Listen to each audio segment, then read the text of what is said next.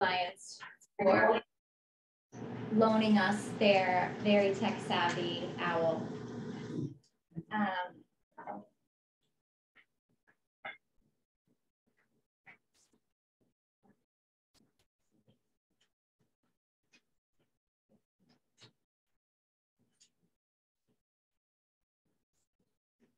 Just admitting some people from the waiting room, and then we'll be able to begin.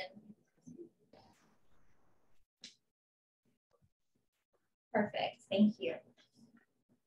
Dear Excellencies, dear participants, first of all, thank you for joining us both in person and virtually.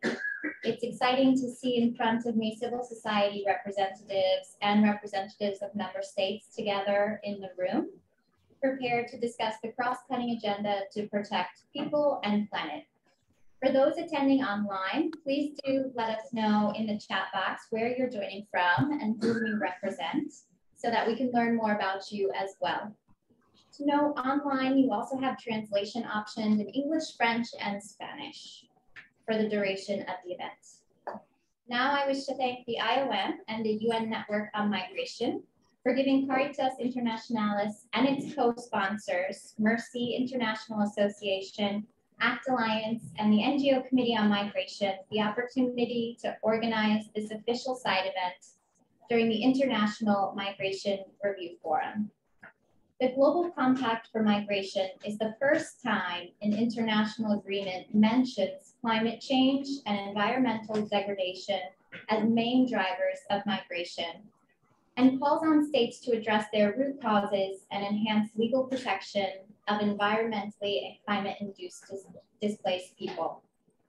With this side event, we wish to draw the attention to those structural drivers of today's migration, which is increasingly mixed and forced, and also to reflect on the legal protection gaps which still exist. Today, Caritas and its partners will provide stories of success in addressing the root causes and multiple drivers of migration in relation to GCM Objective 2, and will call for the expansion of safe, regular migration pathways in relation to GCM Objective 2. The Caritas Confederation especially welcomes that GCM Objective 2 and 5 have both been broadly supported by member states in the negotiation process of the Progress Declaration. However, we believe that symbolic commitment to addressing adverse drivers of migration must be followed by or translated into concrete actions, many of which CI and its partners stand ready to showcase at this side event in the afternoon ahead of you. Now it is my great pleasure to introduce our keynote speaker, Mr. Aloysius John, the Secretary General of Caritas Internationalis. As you know, we are the human development organization of the Catholic Church and a confederation with over 160 members working in over 200 countries and territories worldwide. Mr. Secretary General, Mr. John, I'd like to turn it over to you now.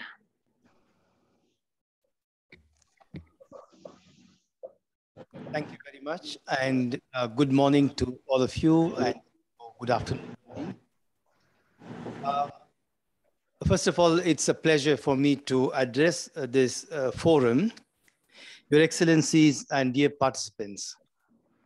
I would like to thank the IOM and the UN Network on Migration for giving Caritas Internationalis and its co-sponsors, Mercy International Association, ACT Alliance, and NGO Committee on Migration, the opportunity to organize this official side event during the International Migration Review Forum. Migration due to climate change and environmental degradation, and consequently food insecurity and increasing poverty, is a growing phenomena that could become aggravated in the next years. For the first time, an international agreement, the Global Compact for Migration, recognizes climate change and environmental degradation as main drivers of migration, and calls on states to address the root causes and enhance legal protection of environmentally and climate-induced displaced people. We are experiencing a global ecological crisis, and Pope Francis, in his encyclical letter, Laudato Si, calls us to respond through an ecological conversion. He writes, striving to overcome problems such as hunger and food insecurity, persistent social and economic distress, the degradation of ecosystems, and the culture of waste calls for a renewed ethical vision, one that places the person at the center, desiring to leave no one on the margin of life. Conflict, climate change, natural disasters, increased vulnerability, poverty, and food insecurity, accentuated by the impact of the COVID-19 pandemic and the current Ukrainian war to conflict today, show the multidimensional character of this ecological crisis. The interconnectedness of these factors is key to understanding the complexity of migration and developing comprehensive policies to respond to the needs of the most vulnerable people. It's a matter of social transformation. It is a matter of social justice. Through its 162 members across the world, Caritas Internationalis encounters communities experiencing the impact of climate change on food, water, land, and services, which is affecting their livelihood. The dignity of vulnerable local and indigenous communities is at stake. Caritas is committed to reducing the vulnerability of local communities affected by climate change. This will require a two-pronged approach, taking action through financial means and legal means, and the second one is the legal means. Caritas Internationalis therefore calls on decision makers and political leaders to allocate, number one, allocate substantial funds to invest in projects that enable people to stay where they live and make migration a choice and not a necessity. By minimizing the adverse drivers and structural factors that compel people to leave their homes, their home country or country of origin, as stated by the Objective 2 of the Global Compact for Migration. The second approach is promulgate legal protection for climate and climate-related migrants through clear policies and concrete mechanisms to implement and monitor them. Consistency with the Objective 5 of the Global Compact for Migration, which contains a call to make regular migration channels accessible and more flexible. With reference to the first call, the Caritas experience of building community resilience to climate change is based on prevention and preparedness, strengthening disaster risk reduction through early warning systems and anticipatory actions, and capacity building by enhancing and valuing local leadership. In that framework, it would be very important to increase funding for family farming projects based on agroecology and local knowledge. It is also key to continue strengthening the link between humanitarian aid, development, and peace by investing in long-term strategies founded on social protection and cohesion. These elements are becoming a central part of our local Caritas work, as well as the mobilization of women and youth to develop adaptation strategies by combining traditional practices and innovative inputs and technology. We can witness good practices in Bangladesh, where Caritas supports vulnerable female households who do not have access to water to join efforts into an association and strengthen their capacity by using local knowledge. In Papua New Guinea, where around 80% of the population is based in rural areas and climate-induced vulnerability of the weather largely affects people's livelihood and long-term sustainability. Caritas Papua New Guinea has engaged in disaster response and relief efforts, as well as on prevention and preparedness. And in this way, Caritas contributes to strengthening community resilience to shift from reactive to proactive actions. With reference to the call on strengthening and developing further safe and regular pathways for migration, we see that climate-induced displacement often occurs internally and remains within the competence of the local governments. However, an increasing number of climate displaced persons also cross border for safety due to sudden, cyclic, or slow onset hazards. Currently, they cannot rely on internationally legally binding instruments for their protection, as there are often conditions on criteria which climate displaced persons cannot meet. A special national and international protection status should therefore be granted to people and communities displaced due to climate change. Caritas encourages states to implement promptly and without discrimination the recommendation of the Global Compact for Migration to promote access to essential services for all migrants by taking into account their vulnerable situation, particularly that of women, minors, and indigenous people, and to not only welcome, but also measure to integrate and take measures to integrate them into the host countries. We also recommend strengthening measures to inform climate-related migrants about their rights, risk, and the safe and legal avenues available for them. Faith-based organizations can play an important role on this point, especially when organizations operating in neighboring countries work in partnership to ensure safe pathways, clear pre-departure information, accompaniment during the journey, assistance, and support at their arrival.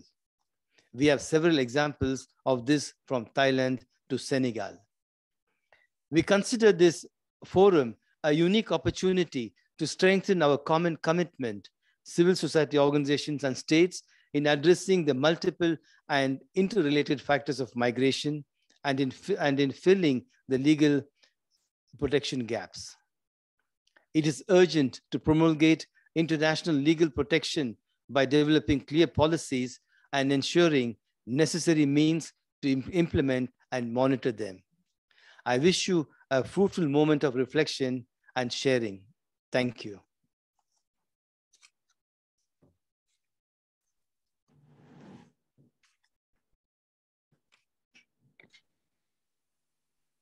Thank you very much for joining us, Mr. John.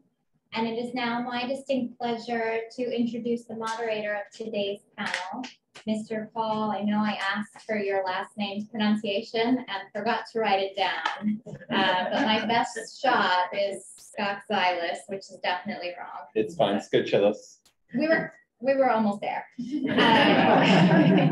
The Deputy Director of the World Food Programme's UN System and Multilateral Engagement Division in New York, has spent more than 7 years in the field with World Food Programme, leading large-scale humanitarian and development projects in Lebanon, the Gaza Strip, and the West Bank.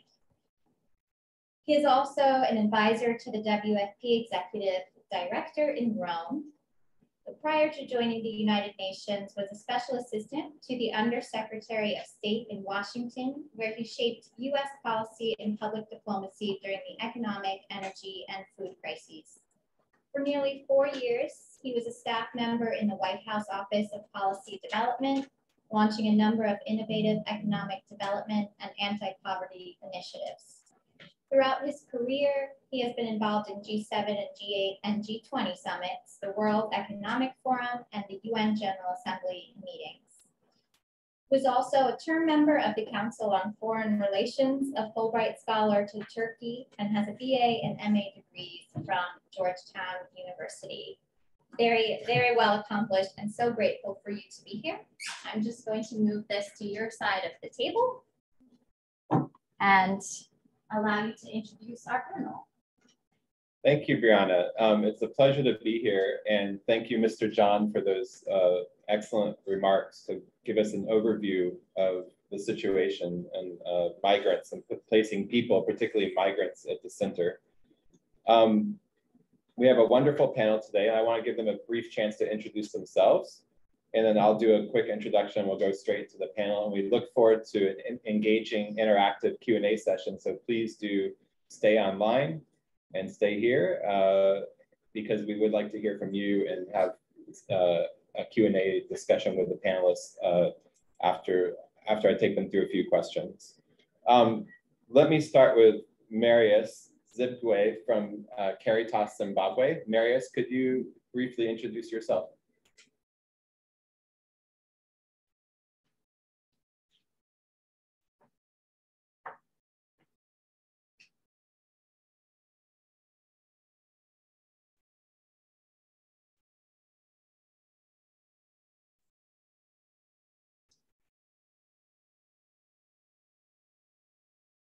I think that our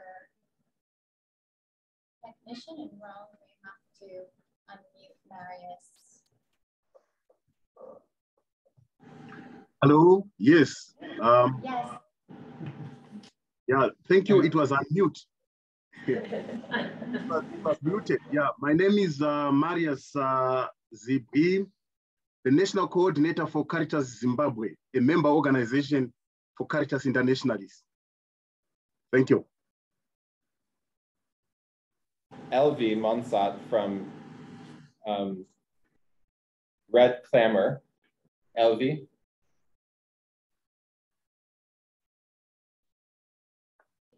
Hi. Yo voy a hablar en español, así que, bueno, espero poder tener la traducción. Yes. Yes, we have translation in the room, Mr. Alvey. Thank you.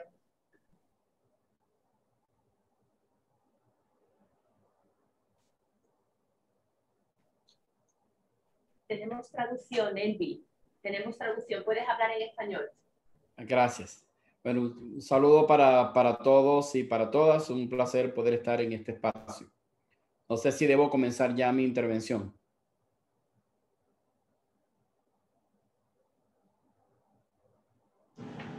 No, just a brief introduction, Elvie, to yourself.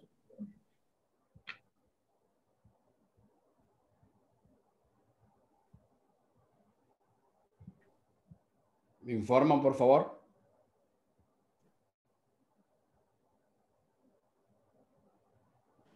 Elvi, hay traducción de español al inglés que puedes conectar tú para escuchar lo que el moderador te habla. Si por favor puedes conectarte para poder escuchar lo que te pregunta. Dice que solamente ahora 2 segundos para presentarte, ¿vale? Gracias. Bueno, yo soy Elvi Monzán, venezolano, secretario ejecutivo de la Red Latinoamericana y Caribeña de Migración, Refugio y Trata de Personas, que es la Red Clamor, y soy el director pastoral de Caritas Venezuela. Thank you, Elvie. And then we have Matej Letonen. Matti. Thank you very much to the organizers for the invitation, and I'm very glad to be in this panel. I am from UNEP, UN Environment Program, and so I work with climate issues and with the interface of climate change and peace and security here in New York. Great. And then Mr. Christian Wolf from ACT Alliance. Yes, hello. Good afternoon, everyone. My name is Christian Wolf. I am responsible for the work of ACT Alliance on migration and displacement, and I'm based in our secretariat here in Geneva. Looking forward to the discussion. Thank you, Christian. And we also be having Amparo Alonso. Please. Hello, everyone. Amparo Alonso, Caritas Internationalis based in Rome at the Vatican City. So it's a pleasure to be with you. Thank you. I just wanted to give a little overview before we go into the panel. The Global Compact on Migration explicitly states that migration should never be an act of desperation. And we heard Mr. John saying that we need to put people at the center. And we know that unfortunately, due to the climate crisis, it often is, it's just a situation of desperation to have to move. Let me give a couple of quick facts from the perspective of the World Food Program and the climate change. 80% of the world's extreme poor live in rural areas. And we know rural areas are often the first to be impacted. Rural livelihoods are often the first to be impacted by climate change. Migrants play an outsized role in agriculture. All over the world is often either failure in food systems could lead to migration or lead to stresses that cause migration, but also migrants are the source of labor in so many farming communities around the world, here in the United States, but also in Europe and Latin America throughout. Internal migration, international migration patterns often follow agricultural livelihoods. We know that those livelihoods are at risk to climate change. If temperatures rise 2 degrees, we'll see an additional 189 million people who are in hunger. That would more than double what we have now. And if temperatures rise 4 degrees, so not 2 degrees, but 4 degrees, that will increase to a staggering 1.8 billion people who are food insecure. So that area between 2 and 4 is just astronomically, really a crisis in terms of food security. And we know that food security is a critical driver of migration. Many of the migration patterns, here we are in New York City. How many people came to New York City because of a food crisis and where they lived before? Patterns of migration and immigration, patterns of refugee crisis often follow food crises. We know, we did a recent study in Central America that found that food insecure households were 3 times more likely to migrate because of the situation. While these figures are troubling, it's also a significant opportunity to reinvigorate a focus on food security, rural livelihoods, urban livelihoods, and food systems, and to put migrants and people at the center of food systems. Food systems feed us. They also provide nutrition, biodiversity concerns can be addressed through food systems, and they also provide livelihoods. So moving on to our panel, Marius, Marius is from Caritas, Zimbabwe, and we're seeing some of the impacts in Zimbabwe right now of climate change. Marius, we saw in January, there was the tropical storm Anna, who had a devastating impact in Zimbabwe and led to a national emergency. And we are seeing more extreme weather patterns, Mozambique, Zimbabwe, all through Indian Ocean, and of course here in our neighborhood in the Caribbean, we're seeing storms. Can you tell us, Marius, tell us about the storm, the impact that it had on the livelihoods in Zimbabwe, and what measures are you doing to mitigate those risks and help communities, given that the storm you had, but also more storms to come? Thank you very much. Let me take you back a bit and also have just a small background on climate change-induced disasters. For example, Zimbabwe has experienced drought, prolonged dry spells, floods, and cyclones.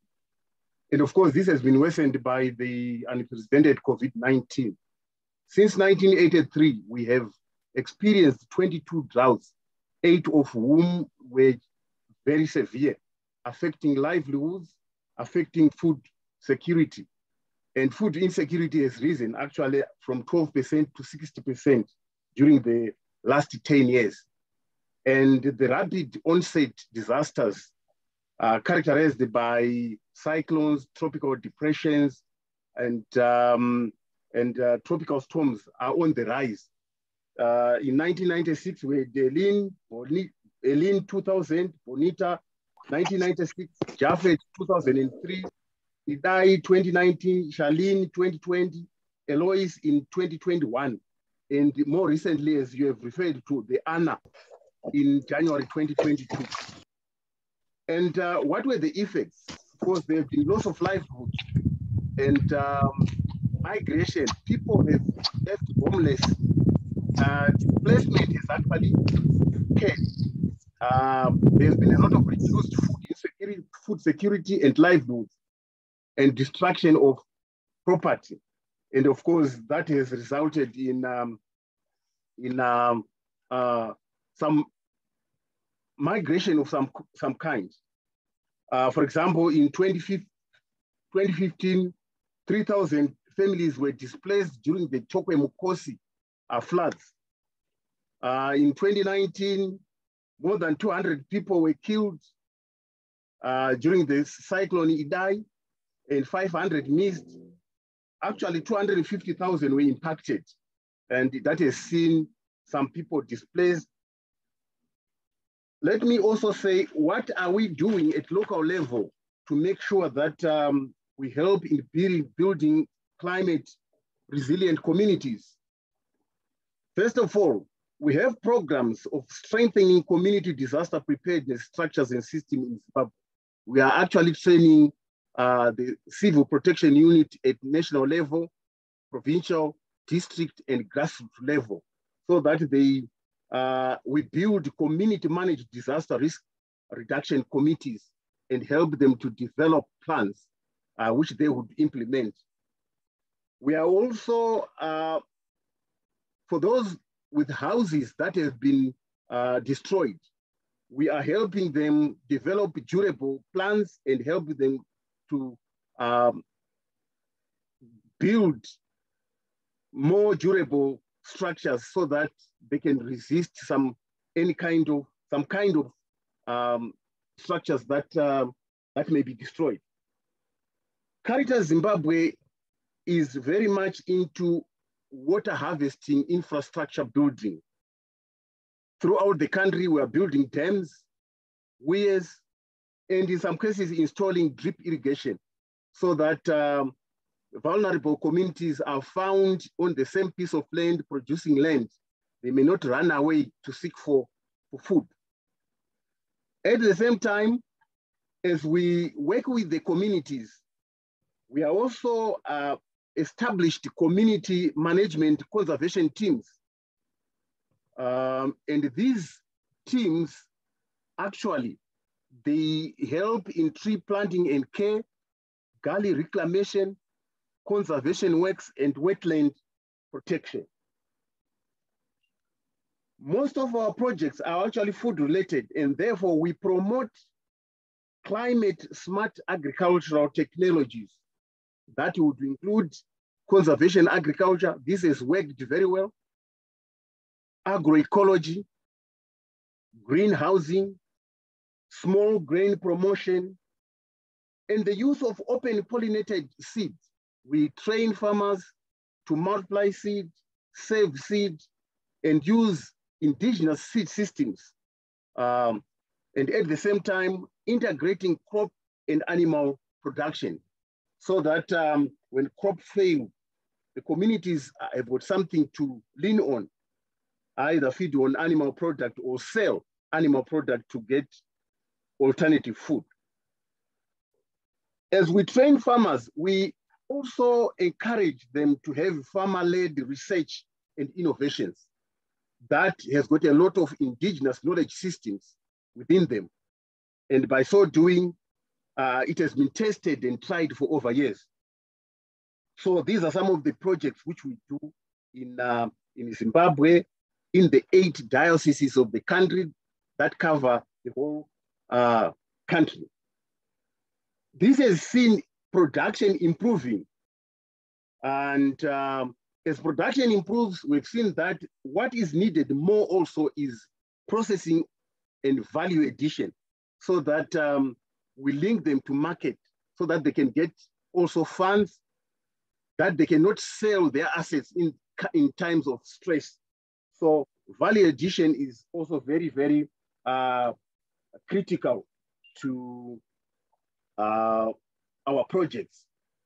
Most of our projects, we encourage farmers and train them organic farming systems where they learn to use cattle manure, where they learn also to use liquid manure, and also natural soil and fertility management to include natural pest and disease control.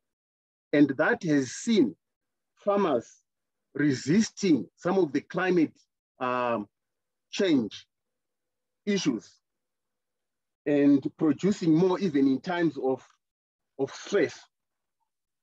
Farmers are trained to have seed sovereignty by holding seed fairs and food fairs. The indigenous seed, like the small grain, is actually used. And you know, the indigenous seed is resistant to, it's more resistant to climate change induced droughts, and it needs less feeding. And at the same time, it resists pest and disease control. And this has enabled farmers to at least harvest something even in the driest seasons. You realize that, as I have already mentioned, we train farmers the ecological system where they grow OPV seed, use cattle manure, and the maize stover is taken back to animals. Animals produce dung, and that ecological systems creates a low external input agriculture that is user-friendly even to the poor communities.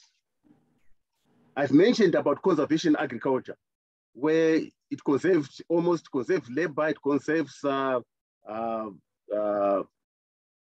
it also conserves nutrients and even water.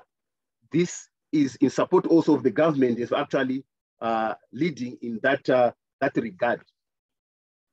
Small grain, very often people have tended to grow maize always, but this is very prone to diseases, it is prone to droughts, it is also prone to water stresses, but the small grain is actually proved worth producing in our country, particularly the drier areas. And by so doing, most of our projects throughout the whole country, we promote small grain. And fortunately, the government is also promoting that. So in most cases, our projects, we are always also in line with what the government is also promoting. And by so doing, we work with government structures and government extension system, particularly in the community areas. And I've mentioned indigenous food systems where we promote indigenous food processing and value addition, hold food fairs, and that will increase nutrition, as well as bringing in money for the vulnerable communities. What recommendations do we give as we implement these projects? First of all, it is very important to strengthen the community-led DRR strategies, which already we are doing together with the government system. Ours is to capacitate the government system, and the government system will also capacitate the communities. Number two is that it is important to support smallholder farmers to produce their own food, instead of just waiting for them to become recipient of food aid. And as I've mentioned, it is also important to have a policy shift from conventional farming system that is expensive, that is more chemical, to a more agroecological, organic, non-synthetic system that has got low external input, affordable to even the vulnerable people. And we are having a shift. We've been giving people food, but now we are having a shift from mere food aid to food assets, so that the vulnerable communities, they can actually produce assets which they can use in cases of emergencies. Yes, John has already mentioned much of our project, we engage women and youth. Women's role in food security is not questionable, and youth are still very much energetic. But for youth, we realize that they need to be linked to markets because they need cash. So it is our role to link them to markets. And one of the issues we do in our projects is that we actually promote rural microfinancing. that has been very critical in women, particularly raising assets to support their families, to support agricultural value system. And we would also want to encourage that some of the challenges we have is that of agricultural infrastructure and value chain. Thank you so much for that overview.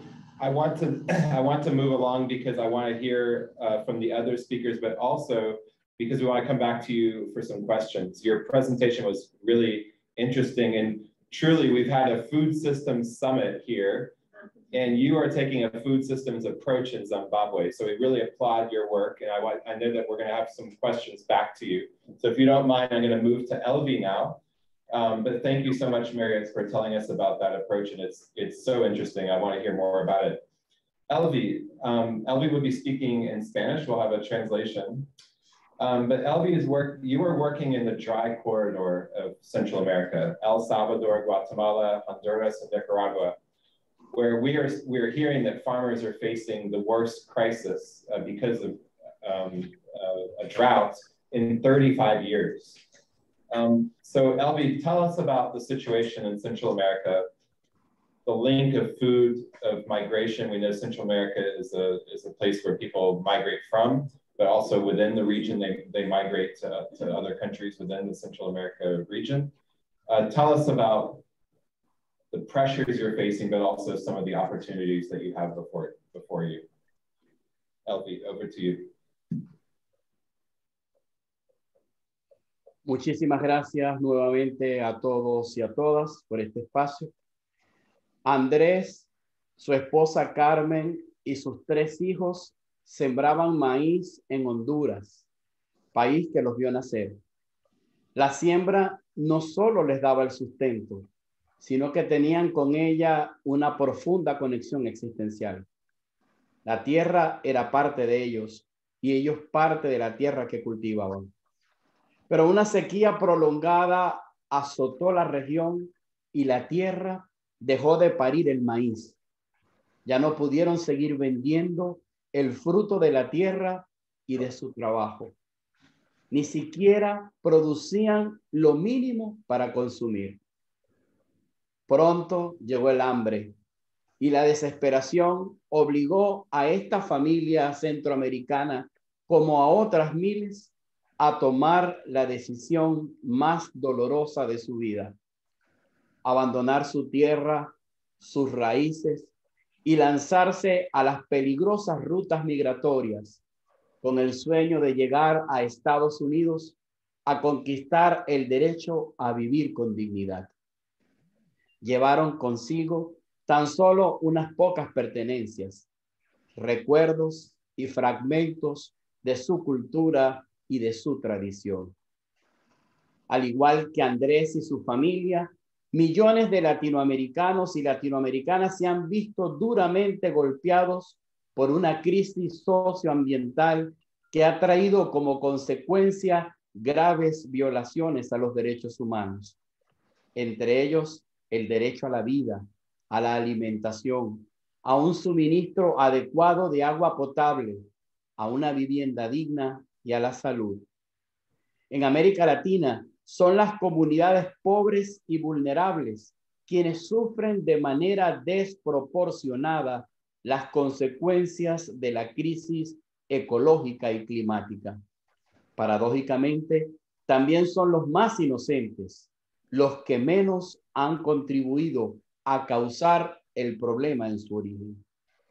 Según las orientaciones de la sección de migrantes y refugiados de la Santa Sede sobre desplazados climáticos, la cual compartimos totalmente en Cáritas de América Latina y el Caribe, se trata de una cuestión de naturaleza profundamente moral que exige una justicia ecológica e incluso una justicia intergeneracional.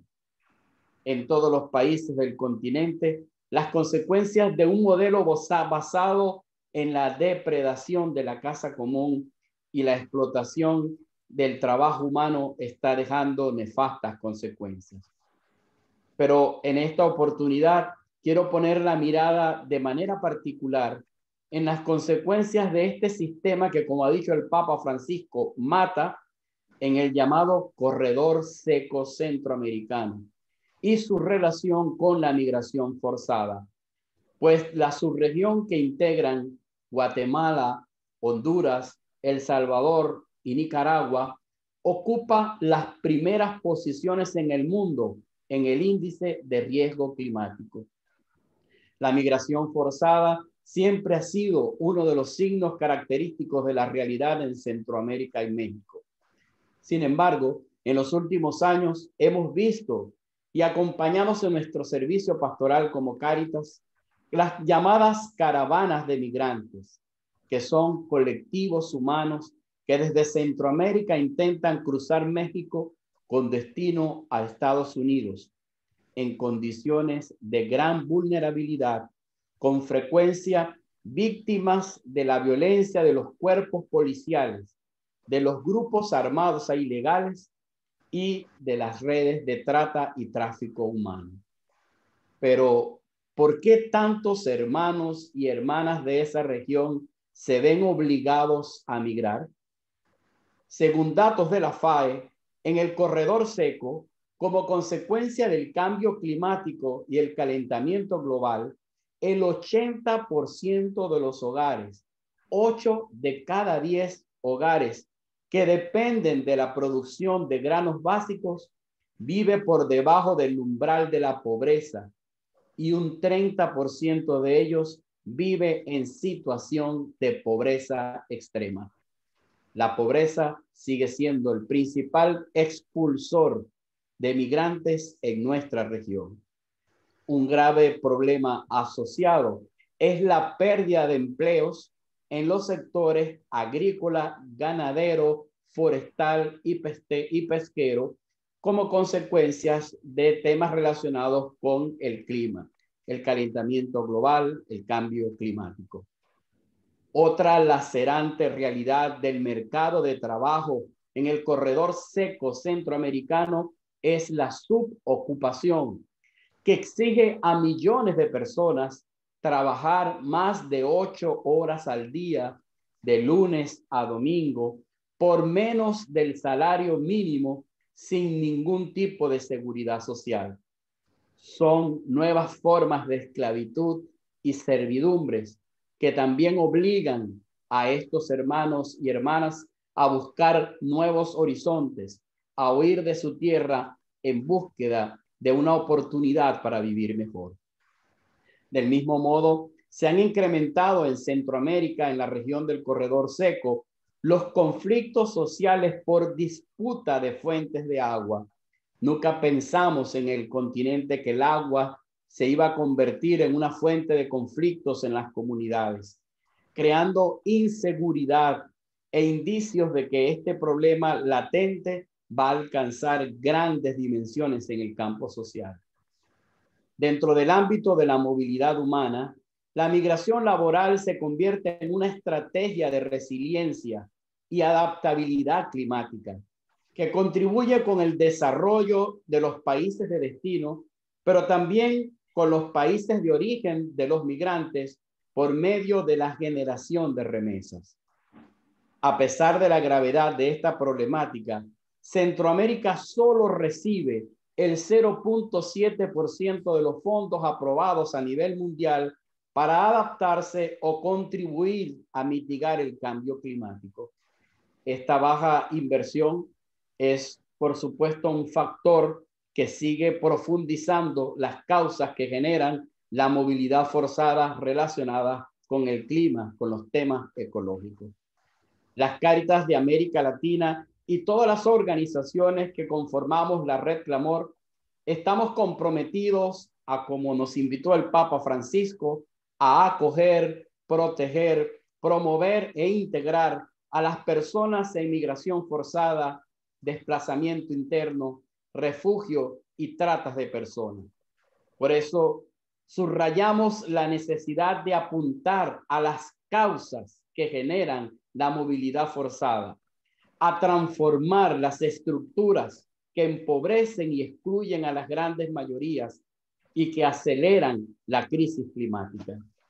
En la región estamos realizando diversos proyectos que buscan empoderar a las comunidades, especialmente a las comunidades campesinas e indígenas, en procesos de producción agrosustentables, en economía solidaria, emprendimientos familiares, gestión de modos de vida, donde el campesino, el indígena, donde el centroamericano se convierte en sujeto protagonista de su propio desarrollo.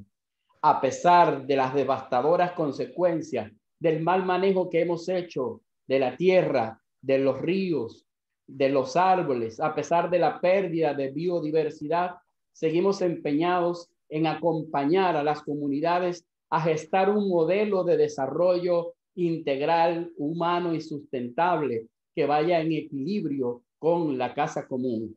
Una economía con rostro humano, una política centrada en el bien común y una cultura basada en la fraternidad, en la libertad y, por supuesto, en el tejido de redes de acción colectiva que vayan gestando nueva vida para todos.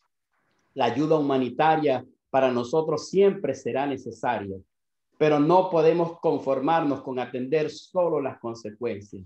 Insistimos en la necesidad de apuntar a las causas estructurales que están generando la movilidad forzada, la violencia y el hambre en nuestra región. Para ello exigimos el respeto a los derechos humanos de las personas en movilidad forzada, incluyendo la no devolución, la autodeterminación, la no discriminación y toda la gama de los derechos civiles, políticos, económicos, sociales y culturales de estos hermanos y hermanas nuestras que se ven obligados a migrar.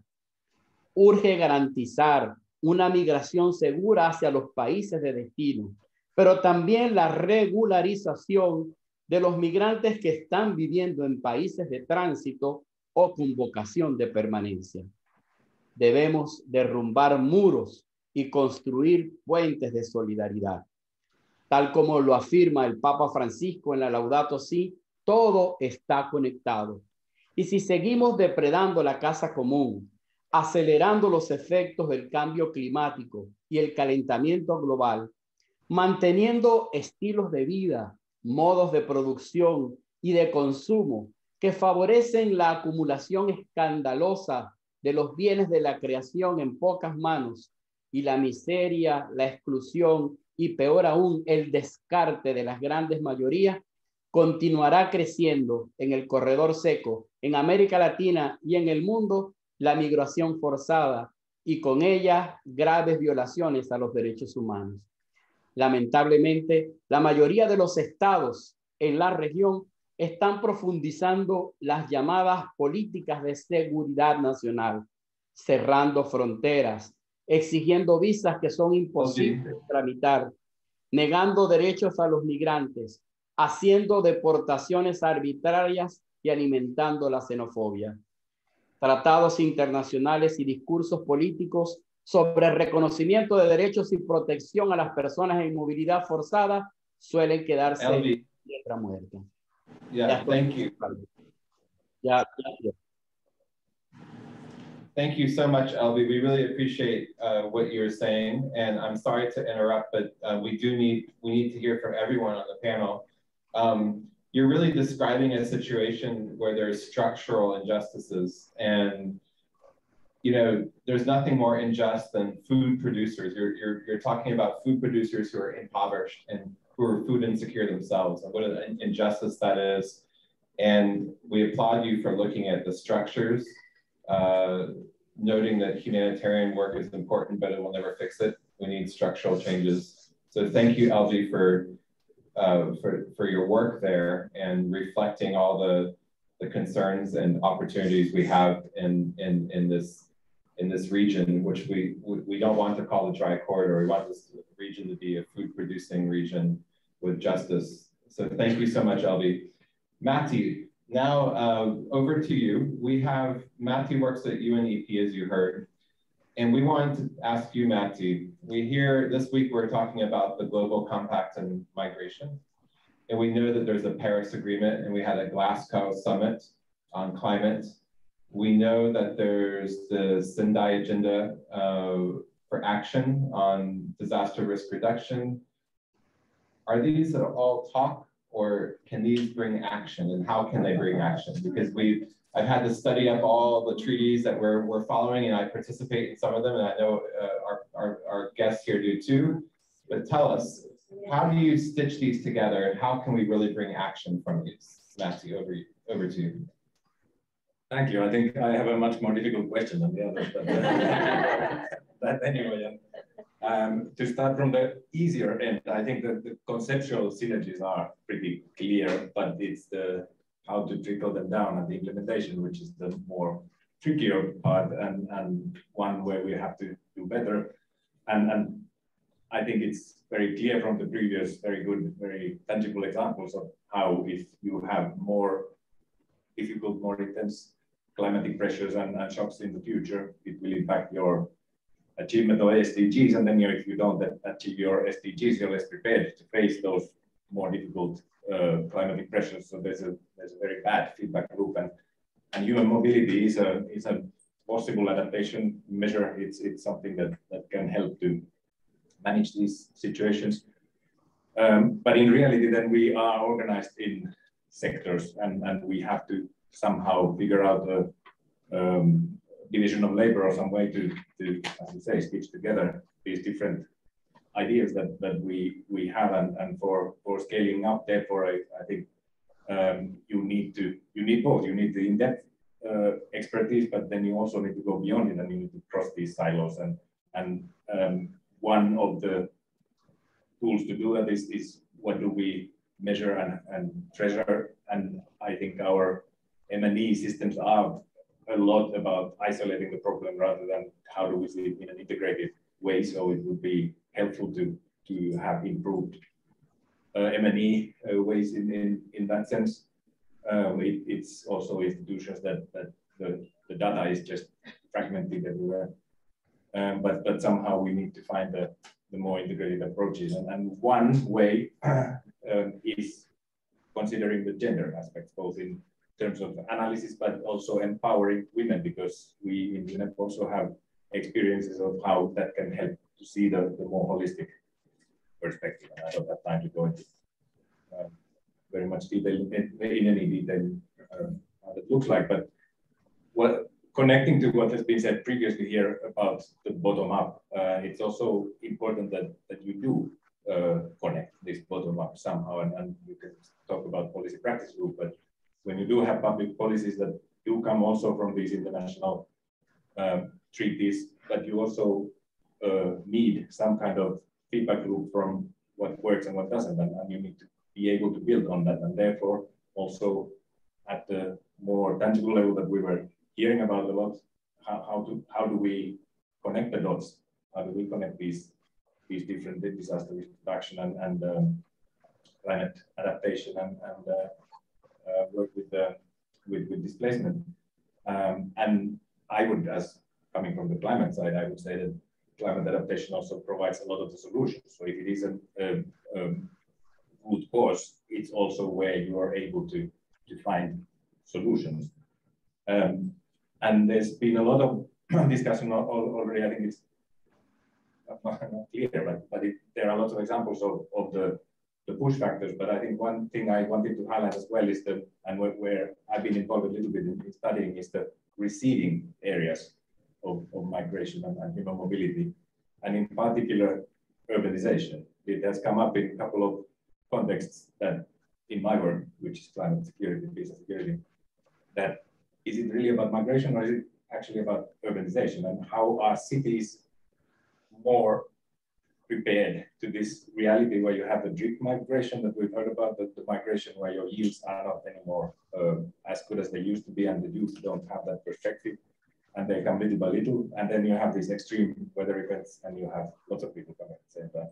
How can cities be better prepared? And therefore, thirdly, on some of those concrete examples, and there are obviously much more to share, but I just to give you a couple of concrete ways in which we are trying to see these co-benefits in the urban areas is just so in order to develop this platform where you can put different things together, we are part of something called City Adapt. So you think about the urban resilience, but you also think about inclusion, you also think about participation and capacity building and climate justice on this. And when you do nature-based solutions, when you work on water infiltration, it doesn't necessarily need to be where you do have the vulnerable, where you do have the migrants who do come to the lesser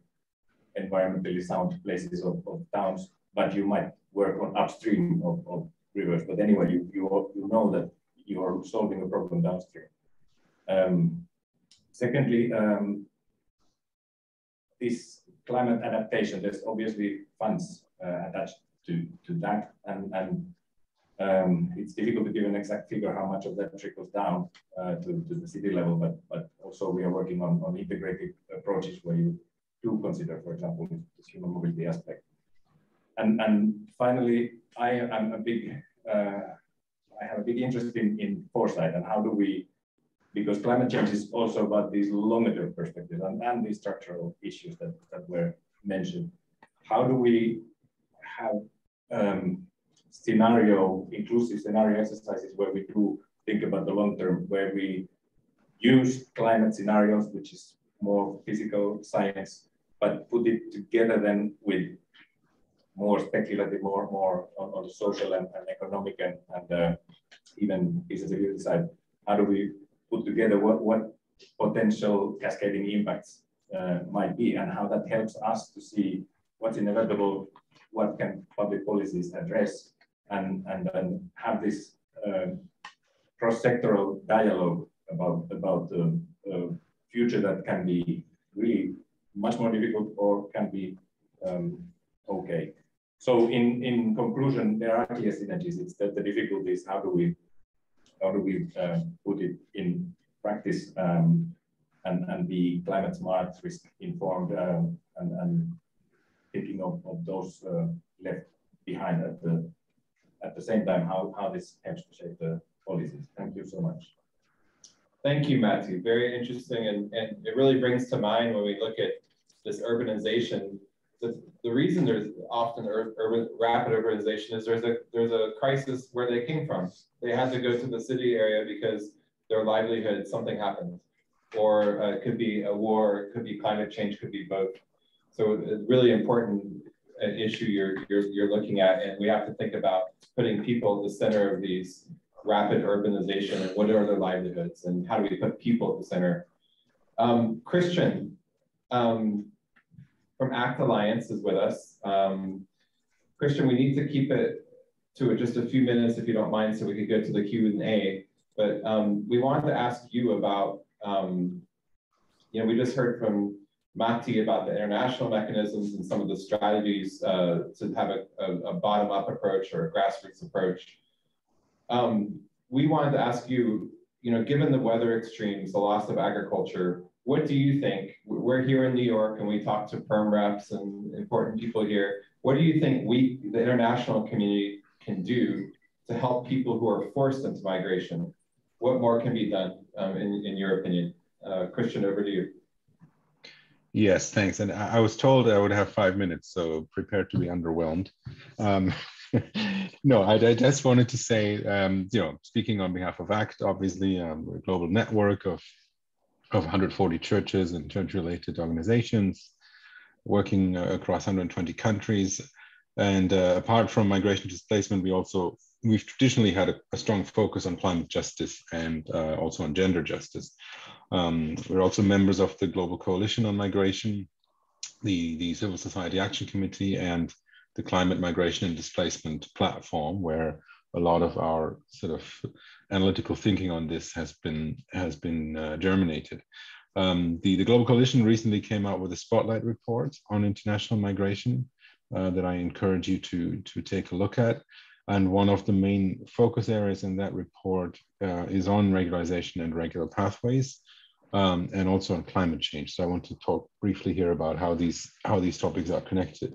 The adoption of the GCM marked a watershed moment, not only for the topic of migration being elevated in a more consistent way onto a global multilateral agenda, but also more visibly establishing this connection between the effects of climate change and the question of human mobility. Several of you, including Matti, have talked about other instruments and processes that have already dealt with this connection in the past and that have sort of honed in on specific aspects of it, whether it be disaster risk reduction or adequate need for financing, etc. But the GCM really is the first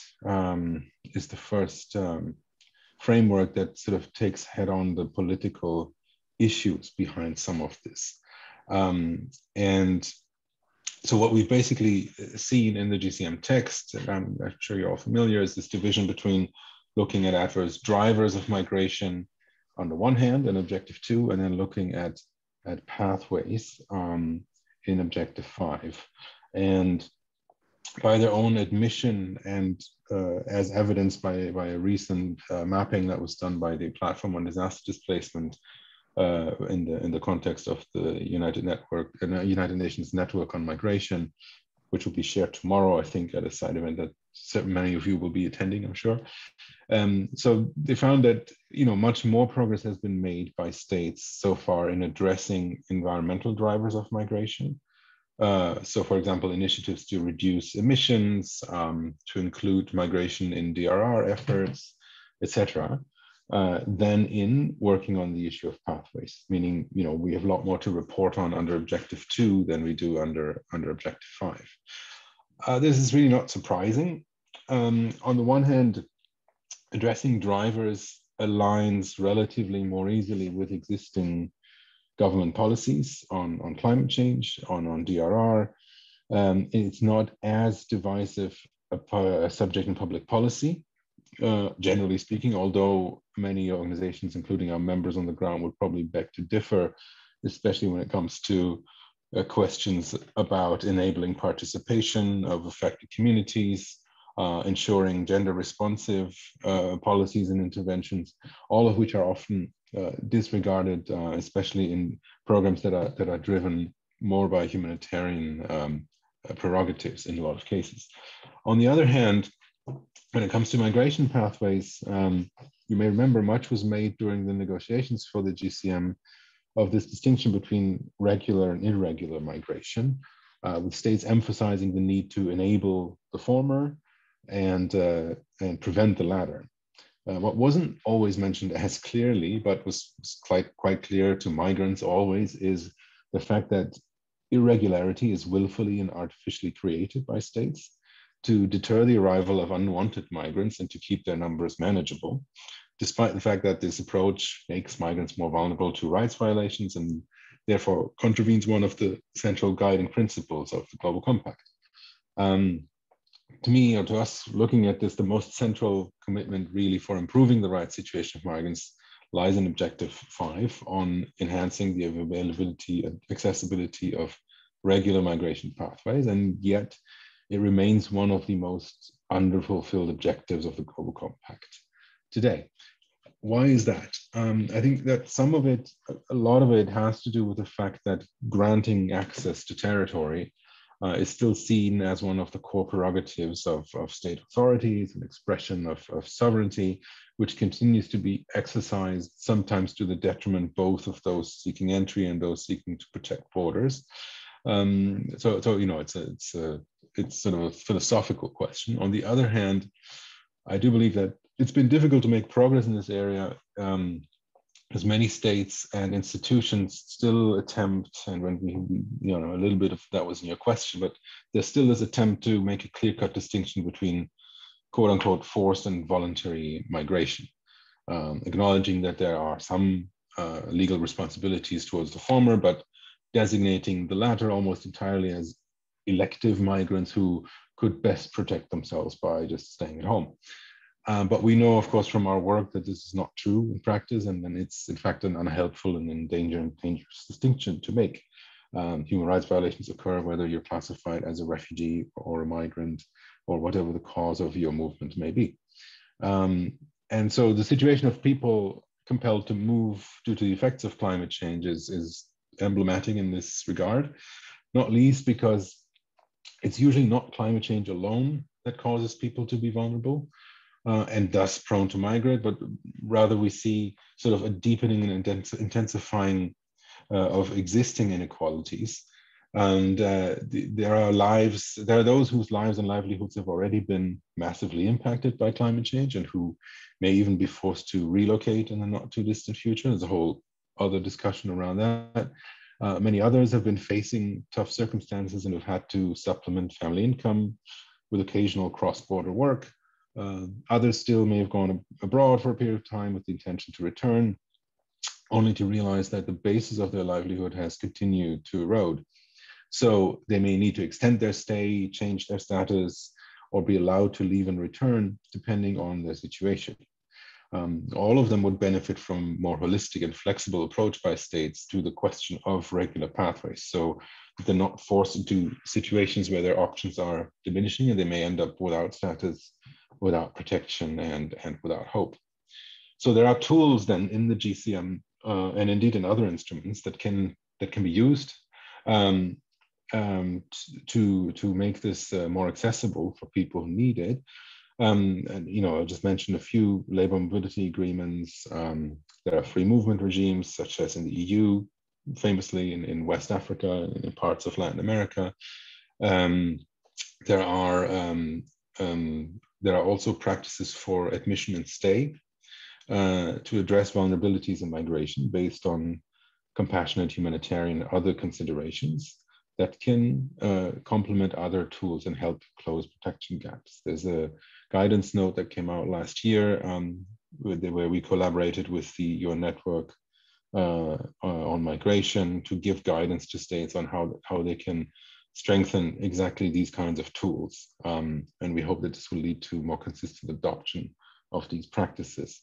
There have been related initiatives taken, especially at national and regional level, to address humanitarian crisis, for example, that are reflected in other instruments, as I said, mostly, or most importantly, perhaps the Global Compact on Refugees, which is not talked about much anymore these days, but which also promotes the elaboration of complementary pathways, as they're called there. And the lessons from that should be applied and reflected in the context of GCM implementation as well. Our concern is to make sure that the implementation of both compacts upholds coherently and consistently human rights, refugee rights, and migrants' rights, and that no one person is excluded from additional protections and opportunities just because there's a meaningless distinction of categories or poor institutional awareness and communication. So you can see from this how the climate crisis is sort of creating groups whose needs are at the same time very specific, but they're also very common to migrants in general, if you look at it from a human rights perspective. So therefore, for all of them, a human rights-based approach to regular pathways to overcome the current hesitancy of states to move in that direction is central to preserving their dignity. Thank you very much. Thank you, Christian. Very, very interesting, well thought out. And I'm going to go back and listen to that again because you really laid out some complicated issues very clearly and made those linkages. And really, I think you're saying that a lot of these are policy choices, and in body politic, we have to encourage certain choices to make a real difference. And I really appreciate you simplifying a lot of these complex issues for us. Thank you. Next, I want to go to Maria Amparo from Caritas Internationalis from the Vatican City, direct from you, just arrived yesterday. Amparo, over to you. Thank you very much. I have tried just to listen to all the speakers carefully and to bring some recommendations after listening to all of them. And I like very much one sentence on migration as a choice, not as a necessity, just to summarize our discussion today. on the building bridges and breaking walls. No? And as Aloysius said at the beginning, analyzing the interconnection between all the drivers of migration is in fact key to understand the complexity of migration and to develop comprehensive policies at the national level to respond to the most vulnerable. As Aloysius mentioned, this is a matter of social justice. But also at the global level, there is need to enhance the policy coherence across the various policy silos. As we know, there is a variety of relevant fora, as also mentioned today, and processes concerning to climate change and environment, including climate displacement, but they are not always coordinated.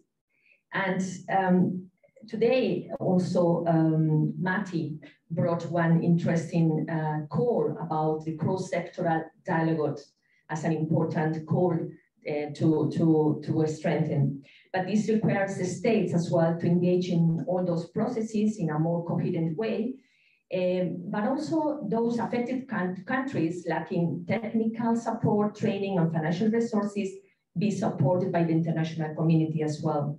A strategic coordination at the UN level is urgently needed to better coordinate the different areas of work of the UN agencies, organizations, international organizations, faith-based organizations, so that the protection needs of climate and environmental displays can be addressed in a more comprehensive and holistic way.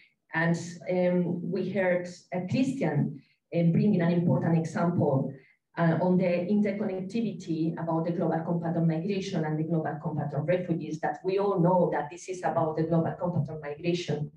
But we as faith-based organizations, we also know that many people can't and usually do fit into many categories at the same time, and sometimes may fall into no category perfectly. So it's important to ensure this coherence. And bringing migration as a choice and not as a necessity means, as brought by Caritas Zimbabwe, creating conditions that allow rural people to stay where they live if they want to stay, and building this resilience of the communities, of the displaced communities, as the key elements of a global response to the migration challenge.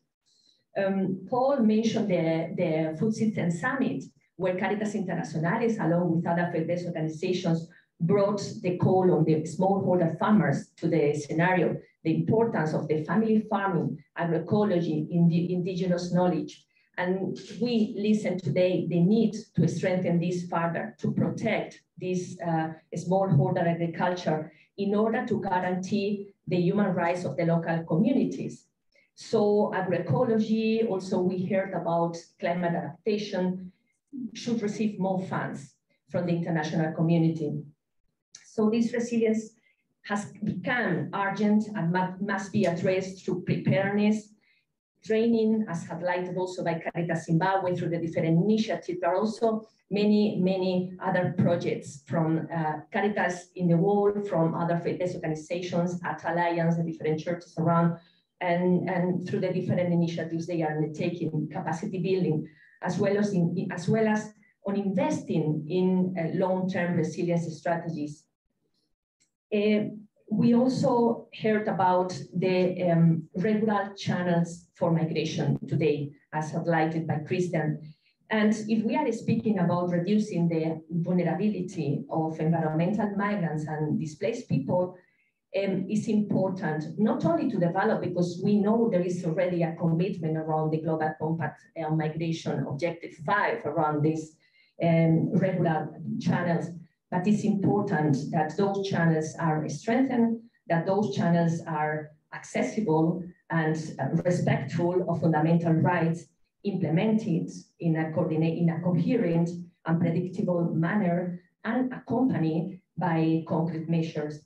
So this can take the forms, also we heard today, the form of visas, humanitarian work, study, humanitarian corridors established through partnership with civil society organizations for most vulnerable migrants, visa waivers for a specific population, or family reunification. and family, and finally, it's important to commit as a recommendation to enhance the legal protection of displaced people. I want also, as we heard the different experiences from Red Clamor, from Caritas Zimbabwe, we didn't hear today other experiences, but there are many where all of them, they tell us that the voices and experiences of climate and environmental displaced should be more heard. And the knowledge and insight should inform policy making. So states and local policies should promote the empowerment of women that we heard today, including displaced women, youth, local communities, through access to resources, education, technologies that we didn't hear today here, but at the meeting, at the panel, the main panel today at the UN, and other activities for sustainable development, mitigation and adaptation to climate change, as we also heard, and sustainable use of natural resources. So as we heard today, let's keep working on bridging bridges and breaking walls in the world. Thank you.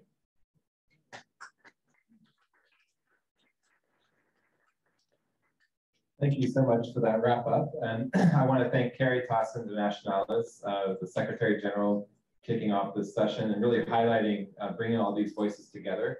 I want to thank Brianna. She's been working here. She's new to the NGO community here in New York, and we welcome her. I just met her a couple months ago, and it's great to have a new face on the NGO groups here. And everyone who's here and online, we thank you for joining, and we thank all the co-sponsors and the panelists, Marius, Elvi, Mate, Mati, Christian, Amparo, thank you.